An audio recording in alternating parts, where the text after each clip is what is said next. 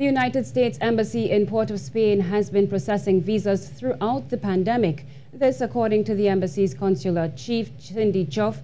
Ms. Diouf outlined the new requirements for persons traveling to the United States.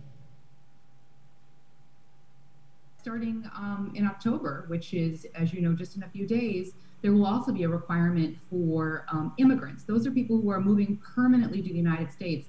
Beginning in October, they will have to complete a full vaccination cycle for COVID, in addition to other vaccinations. It's always been a requirement.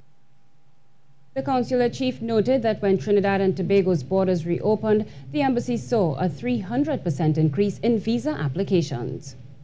Vaccines, the guidance that we have from the Department of State is that all WHO vaccines will be approved for immigration purposes. And like I said before, any information on the non-immigrant, those are your tourists, that information will be available on all of our social media pages.